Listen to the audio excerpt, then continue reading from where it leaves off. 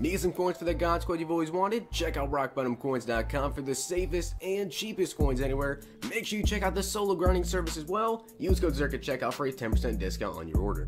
The whole thing wobbin', wobbin', wobbin'. When I come around, got the whole thing wobbin'. What's going on, guys? It's Zirksee coming at you today with another YouTube video, and today we have the 8pm sets. Now, there was just a pack in the store. I don't think you can even see it now. Or actually, you can.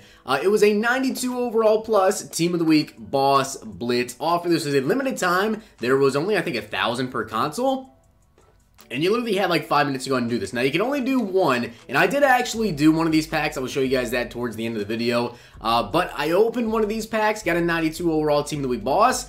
And that really crashed the market. You take a look at my training. I have 34,000 training now. So basically, if you take a look at the Team of the Week in general now, Team of the Week bosses really just fell down in price. Now, obviously, they're going to be shooting up a little bit because the packs are out of the store, and it was kind of for a very limited amount of time. But this was a super easy way to get training because Jared Goff, 93 overall, which now he's up to... Where is he at? I don't even know where Jared Goff is at now. He's up to 300K already. He was 190K. So I was getting 6,200 training for 190K, and I bought 3 of these and quick sold them for training. So I literally got these 6,200 training, so I got 18,600 training for about 570K. That is one heck of a deal. So prices definitely fell down quite a bit, and I also ended up picking up, and you guys will see this in the video that I show you, Adrian Amos now is about 450K. I bought him for 350,000 coins, and now I'm going to have him on the squad. So we'll be having Adrian Amos on the team now, and that pack definitely just crashed the market quite a bit. So be on the lookout for some more limited time packs. You might see something else. I also know that T.Y. Hilton was down to like 400K, I want to say. He's about 480 now, so we did go back in price. But that pack was freaking awesome. Now, you only had a couple minutes to do it, so if you weren't on Madden, you probably didn't get to do it. Luckily, I was not in a game or anything when that did actually happen. But let me show you guys what came out with the 8pm sets. And that pack was probably one of the best packs that we will see for a while. They might actually drop like Fire Fantasy packs as well, which I really hope they do. But we did just get Eric Ebron and Vic Beasley for the 8pm sets. And I will show you guys those players right now. Honestly, they're actually pretty good. At least Eric Ebron, in my opinion, is actually really underrated. So let's see here. We'll start by Blitz. And let's see. Vic Beasley is going for 30K. Wow. That is really cheap. Now, of course, there's a lot of these cards out, so they're going to be going for pretty cheap now. They might go up in price a little bit later. But he has 86 speed. We can just compare him to Mac. 86 speed with 87 excel, so he's really fast. Faster than Khalil Mack. 82 strength with an 80 tackling, 79 play rec, 83 block shed, 83 finesse move. I don't understand this card's an 87 overall. Like, he's really fast, but he doesn't have good strength. He doesn't have good tackle, play rec, block shed, doesn't have a good pass rush at all. This card is really bad for an 87 overall card. Only have 83 finesse move, and obviously he's a defensive end. He's a pass rusher, but he only has 83 finesse. This card can generate about negative pass rush with a 59 zone coverage, 81 stamina, and an 88 hit power. That card's just bad. That card is just bad in general. Eric Ebron, how much is he going for right now? I'm kind of curious. 120K for a 91 overall. That's actually really good in terms of training points if you want to go and get him for training. But Eric Ebron right now, I want to compare him even to Greg Olsen. This card is actually super good. Now, he doesn't have a power up, but he has 87 speed compared to 84, 78 strength compared to 75, 91 catch, 89 catch of traffic, also has 91 spec catch, 85 short route running, 82 medium route running with a 71 run block, and an 89 excel. So he's actually really fast. He is 6'4". He's got pretty solid catching stats for a 91 overall card as well. I gotta say, this card is actually pretty underrated for a 91 overall. So Eric Ebron came out, not too bad. And also, we do have, I don't think he's in packs yet, we have a limited time Tre'Davious White, which I believe comes out at, I want to say midnight tonight. So maybe I'll have another video coming out for you guys tonight. Way late, so it looks like we're going to be doing quite a few videos tonight as well. A limited time Tre'Davious White coming out at midnight, so maybe I'll do a video opening some packs for him as well if you guys want to see that. But I will show you guys that Team of the Week boss poll right now. What's going on, guys? As of right now, we have a limited quantity 92 overall Team of the Week boss for 2,200 points in the store. I'm going to go ahead and open this up. Hopefully we can get ourselves somebody good. Let me get Adrian Amos, please. Let me get somebody good. We get ourselves Geno Atkins. Dang it, man. So we got Geno.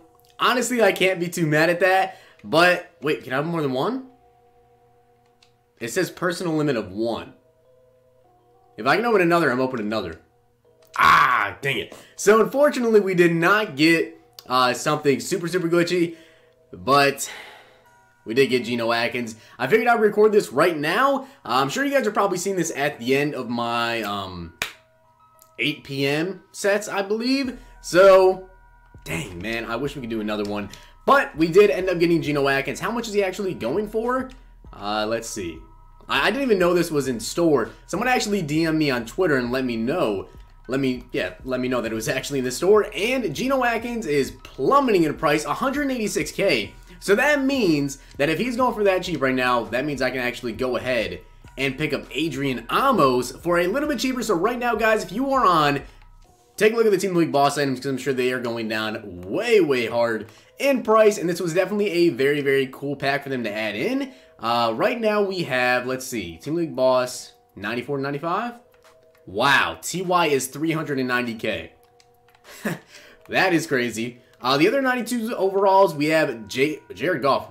Wow, 198K? For a 93, that's insane training points, actually.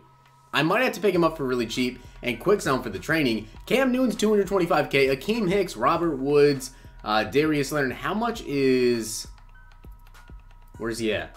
Adrian Amos. I really want to get this Adrian Amos to 350K. I'm pulling the trigger. We got Adrian Amos for 350K. Welcoming him to the squad. Yeah, pretty good pull.